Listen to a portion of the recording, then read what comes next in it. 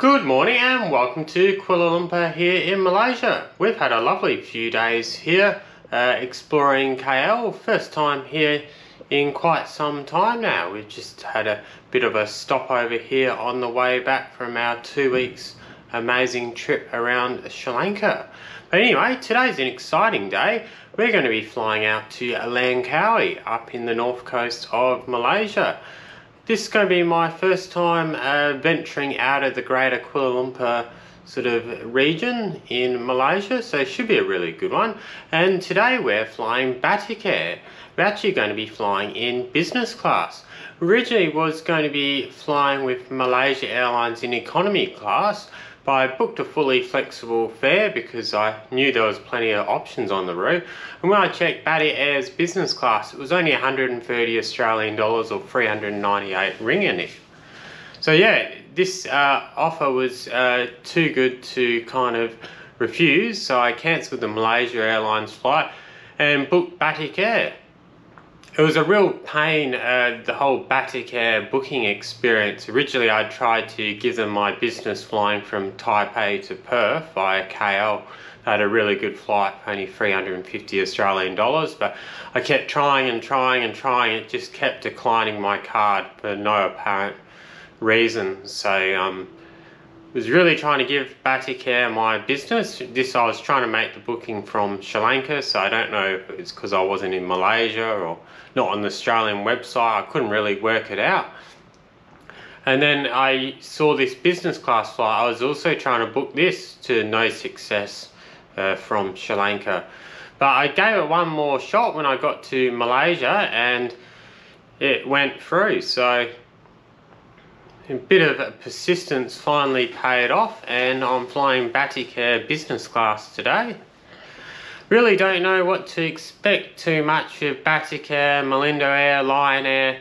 The websites all seem to be quite interchangeable and the information's quite conflicting. But yeah, I'm not expecting a huge amount of a flashy experience, but for the price I'm paying, really looking forward to the experience.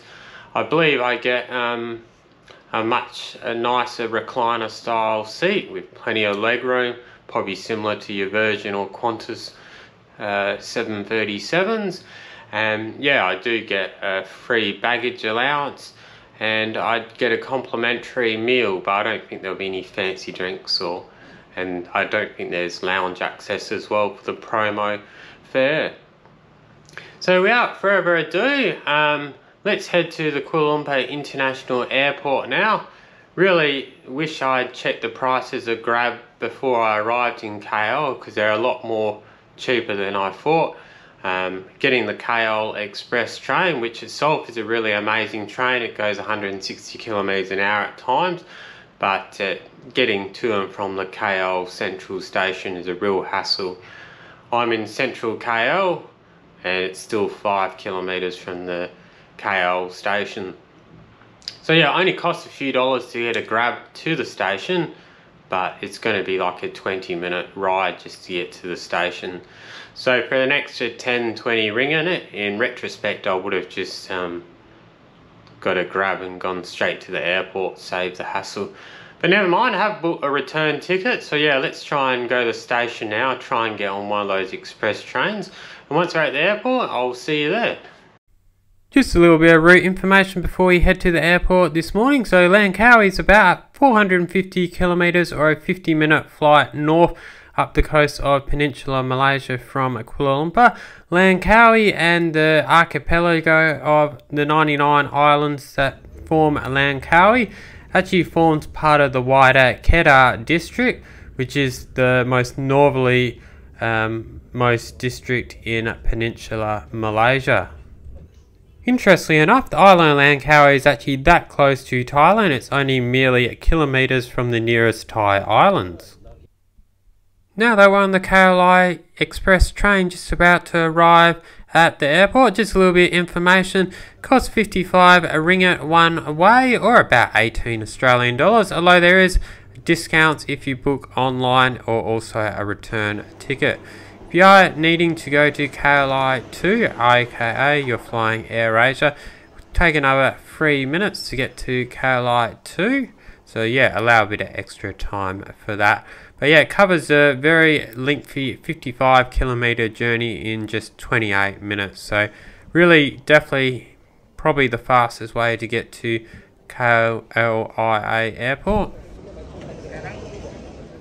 This only stands true really, however, if you're staying close by to KL Central Station, because if you're staying anywhere else in KL, by the time you get to KL Central Station to get the train, much of this time saving you would have lost, and it's only marginally more to get a taxi or a grab. So in that case, might be the best way. Anyway, once you arrive at KLIA 1, it's very easy to get to the departure hall from the train. Just take the escalators up and that will lead you into the departures hall. So yeah, here in Malaysia's Kuala Lumpur International Airport, there obviously is two main terminals. Basically almost all airlines apart from AirAsia and a few other select budget carriers all fly from KLIA 1. And yeah, it's basically all under the one roof here, the check-in hall. So yeah, check-in for Batik Air is very straightforward today. They're checking in both international and domestic flights from the one location.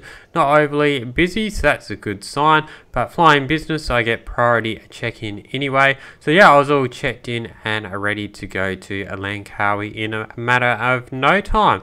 And there's a good glimpse over to KLI 2 right over there. Anyway, it is time now to head to the gate. Most people are generally flying internationally out of KLIA 1, but yeah, we can't go there today. We've got a domestic flight to catch. So yeah, it's a separate gate to the left hand side of the terminal for domestic flights. So yeah, let's head over there now, go through a security and get ready to travel to the tax-free island of Langkawi. For your information, as we now head to the domestic departure gates, Kuala Lumpur International Airport is indeed one of the busiest airports in Southeast Asia and is indeed a massive transit hub for flights all over the world. Immediately prior to the pandemic, it hosted a whopping 62.3 million yearly passenger movements. That was in 2019. Traffic is slowly recovering, though in 2022 it's still only a fraction of its former statistics, with around 25 million yearly passenger movements. But yeah, this is very much likely to continue improving on an upward trajectory to pre-pandemic levels in a matter of no time, I would think. Certainly can't help but notice I definitely prefer KLIA 1 over KLIA 2, definitely in terms of the user experience and overall enjoyment of travelling through the airport. A lot more to see and do, a lot better shopping and dining and all sorts of other options here at KLIA 1, but yeah, definitely do understand KLIA 2 gets the job done as a terminal catering towards, you know, the low cost carrier such as AirAsia. So yeah, all fairness, yeah, I totally understand the need for KLIA 2. Definitely keeps the prices down. Anyway, we are now airside in the domestic departures area of KLIA 1. Can't help but notice it's a lot quieter than the international area of the terminal. So without further ado, let's make the relatively short walk to our gate B5 for this afternoon's flight taking us to Langkawi. Let's have a look at our Boeing 737-800 in more detail. So yeah, our aircraft taking us up to Langkawi today is approximately 8.5 years old with registration number 9 Mike Lima Delta Delta. It's operated exclusively for the Lion Air group of airlines since around 2015. Well, I don't believe it's directly owned by Lion Air Group or any of its associated airlines. So yeah, first I flew for Batik Air Indonesia back in April 2015 when it was first delivered to them. Then it's flown under Malindo Air in Malaysia around 2016. Then it was transferred to Batik Air Indonesia in March 2020. And yeah, as of most recently, as only a month or so before this flight, it's come into the hands of Batik Air Malaysia.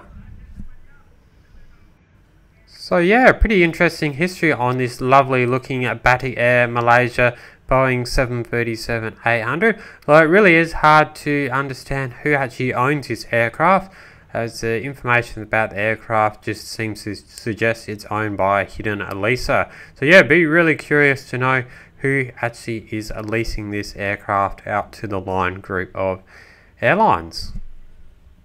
And just like that, it is now time to board our beautiful looking 737-800 taking us up to Langkawi this afternoon. Boarding's called around 15 minutes behind schedule, or around 1:30 p.m. Not too in a rush to board, however, supposed to get priority boarding flying business class, but don't really take advantage of it, to be honest. Boarding just in the middle of all other passengers, to be honest.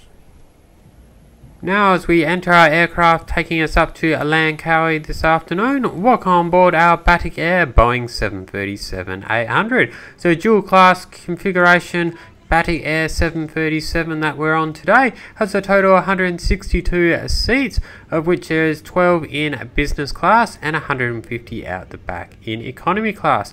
Business class configuration has a total of 12 seats. That is over 3 rows in a 2-2 configuration with recliner seats. According to Batik Air Malaysia's website, you'll find the business class recliner seats have a seat pitch, a very generous seat pitch of up to 45 inches, while the economy class seats have a reasonably decent 32 inches of seat pitch. Shortly after taking my seat in row 3A, which is at the rear of the business class cabin, and after being welcomed on board by a friendly cabin crew member, there's a bottle of water that I find at my seat. So yeah, that's my pre-departure beverage for this flight. Really didn't expect any more anyway, to be honest. And yeah, the recliner seats look really comfortable, and legroom is really good. Really quite excessive for a flight that's not even an hour long. And yeah, comfortable leather seat. Got a fold out tray table. It looks plenty big enough in size. Also folds back out in half as well, so that's really convenient. You also got a little sort of cocktail sort of table in the center console, which is good if you just want to sort of have a drink without getting out the whole tray table. From the center console as well, you got the in-flight entertainment system also pops out of there as well.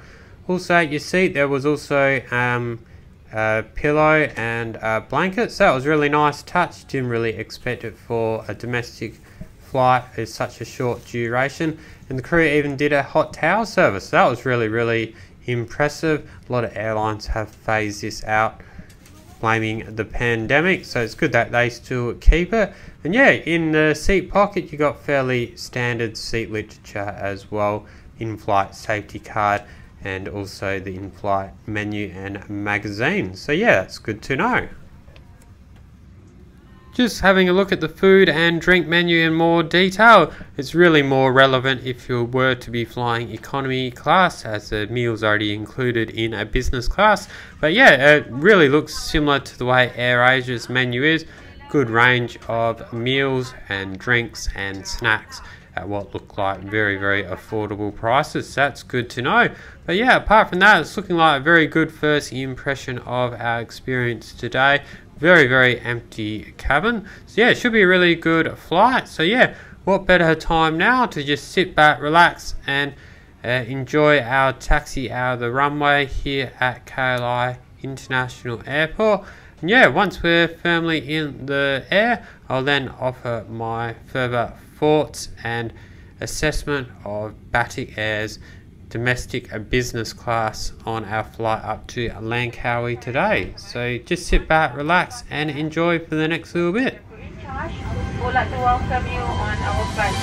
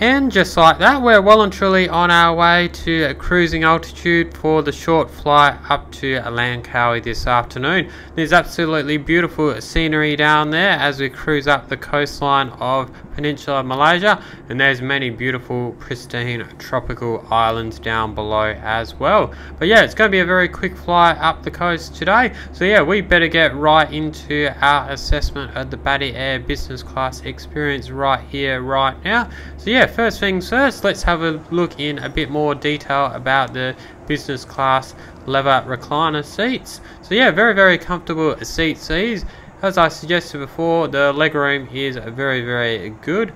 Definitely a very generous recline on these seats as well. They even have a footrest and everything like that. So yeah, in terms of recliner seats flying around Southeast Asia or a domestic flight, they're absolutely more than fine and more than comfortable. Definitely rate these recliner seats. Definitely think they're probably a little bit better than Virgin Australia and Qantas's on their 737s.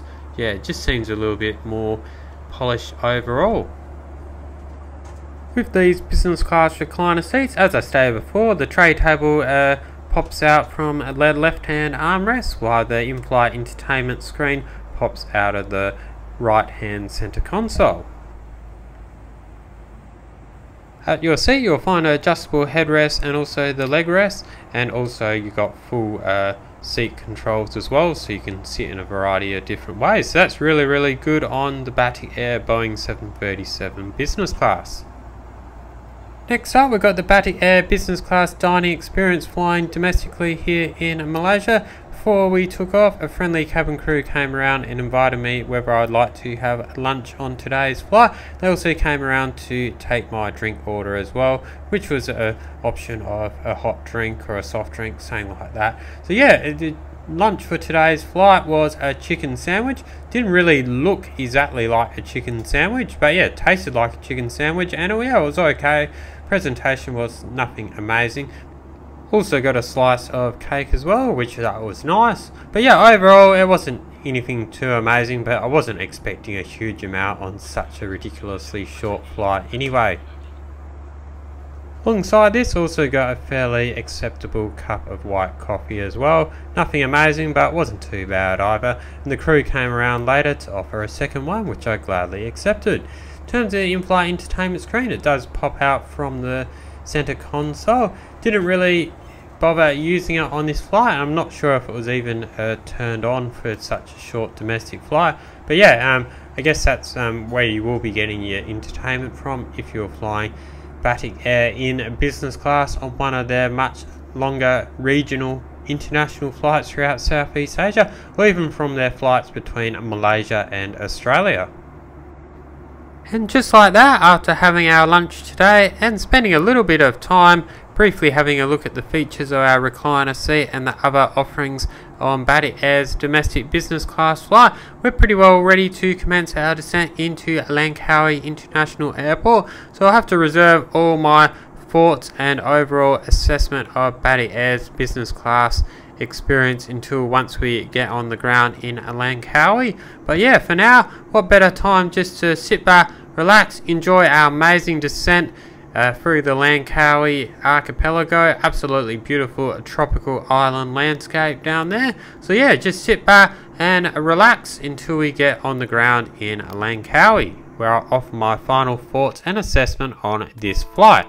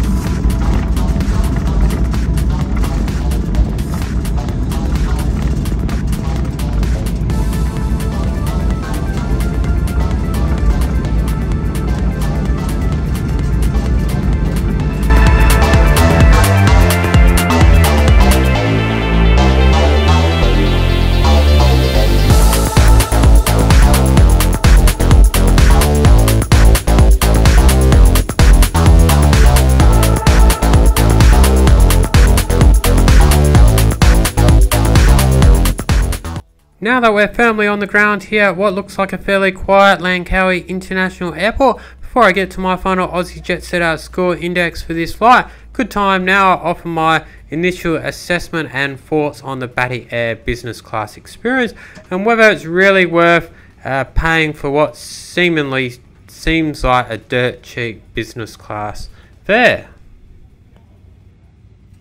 So yeah, in short, if you're happy to dish out $90 or approximately 130 Australian dollars for about a 1 hour flight in a very comfortable business class recliner seat with a fairly modest serving offering, then I say why not? At the end of the day, this is a very comfortable flight with Batik Air. Thought the service was really good for such a short flight, and the seat was incredibly comfortable.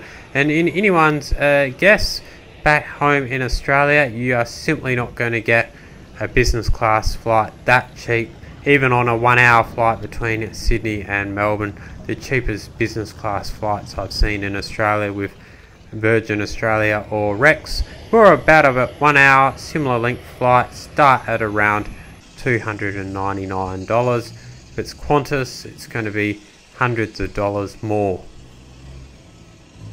So yeah, at the end of it, I wouldn't really classify Batik Air's business class as a budget business class per se, even though it was incredibly affordable on domestic routes in Malaysia and indeed around Asia. But at the end of the day, it's not exactly up to the same standard as flagship full service airlines either. So yeah, the business class offerings are a little bit trimmed down, to be honest, unless you're getting a full price fare. You're not getting lounge access, you're not getting a really extensive dining experience, you're not getting free flow drinks or alcohol or anything like that. So yeah, it is a business class with a comfortable leather seat, but yeah, not an absence of service or offerings, but yeah, not the most extensive range either. So yeah, I'll come back to the overall value of the Batik Air business class, particularly if you were to be flying this product on longer flights between Australia and Malaysia, a little bit later in my final score index for this flight. But yeah, it is now time. Let's indeed get to the Aussie Jet Setter score index. And first up, we've got ground handling. Really couldn't fault Batik Air in this regard. Check-in was very smooth and efficient. Priority check-in meant I was through in absolutely no time, and bags arrived on time in Langkawi, so I give them a solid 18 out of 20. Next up, we've got crew and in-flight service. Couldn't really fault the crew, to be honest. Very friendly, very attentive. Definitely treated you like you were in business class, so hard to complain there. The in-flight meal was acceptable, nothing amazing, but didn't really expect too much on a dirt cheap business class airfare on a very short flight, so really hard to find too many complaints. I'll give them 16 out of 20. Next up, we've got entertainment. I only give Batik Air 10 out of 20. They do have an in-flight entertainment screen, though it didn't seem to either be working or be switched on for a use of this flight, so really hard to give them any ranking points for this, although at the end of the day, didn't really need entertainment for such a short flight anyway. Next up, we've got the condition of the aircraft and the cabin. Look very much like a stock standard Boeing 737-800, about 8.5 years old, looked in reasonably good nick, and yeah, that business class cabin was very cozy and inviting indeed, so give them a solid 16 out of 20. And finally, we got value for money. At the end of the day, in anyone's book, if you can get a business class airfare in a genuine business class seat for under $100 in anyone's books, that's always going to be a really good deal in my opinion. That being said, however, it is important to note that airfares domestically are incredibly cheap in Malaysia. Flights on this route are often only $30 in economy, and some routes in Malaysia are only $15 in economy. So yeah, this flight is significantly many times more than the price of an economy class ticket. And yeah, for most people in Malaysia with these sort of prices, it's really excessive flying business class when the tickets are so cheap anyway and the flights are so short. So yeah, I understand why business class is so cheap, because the cabin is practically empty and they may as well get something rather than nothing. So at the end of the day, well, I think Batik Air offers a very competitive and affordable way to enjoy business class luxury when flying around Malaysia or short haul around Asia. I'm not really so convinced they would offer as much great value if flying between Australia and Malaysia, just because you're still on recliner seats on a much longer flight, and the business class service seems quite limited for quite a longer flight. So yeah, I'm not really sure the value would stack up as much with Batik Air, especially when budget carrier AirAsia X actually has lie flat seats. If you just want a comfortable seat with a minimal service offering, that might be the way to go. You also got competition with Malaysia Airlines and all that sort of stuff as well. So yeah, I think the value for money for the flight I took today was pretty darn good. But yeah, not really sure if you were to pay $700-800, even $1,000 one way for Batik Air in business class between Australia and Malaysia, it would be that great a value, to be honest. But yeah, for this flight, I'll give them 16 out of 20. So all in all, when handing down my Aussie Jet Setter score index for this flight, comes in at a very respectable 76 out of 100. So very pleasant experience on Batik Air today. For under $100 I got to experience a business class, which is saying you don't usually get to experience for that sort of price. Would I say it's an absolute must-do or a necessity to fly business class travelling domestically in Malaysia? Probably not. But yeah, it was a really nice experience nonetheless today. Very comfortable seat and very friendly crew and a modest service as well, so that was alright. But yeah, pretty enjoyable flight overall today with Batik Air. Anyway, if you have enjoyed this flight review with Batik Air in business class, really appreciate it. Give it a like, hit that subscribe and bell button so you won't miss another one on the channel. Plenty more flight reviews from my recent trip around Asia to come in coming weeks and months on the channel. Plenty other also travel and aviation content. Got my usual walking tours, hiking tours, driving tours, all that sort of stuff on the channel. Really diverse range of aviation and travel content for you guys. In the meantime, if you'd like, you can also visit my dedicated socials. I'll put a link to the description below as well. Got my Discord server for fans and community of the channel to come together to chat all things aviation and travel. Also got my Instagram page for all that short form content covering where I am in the real world, so feel free to check out that as well. And lastly, you can also visit my website, aussiejetsetter.com.au, where you'll see all those flight reviews, industry news, destination guides, frequent flyer hacks and more.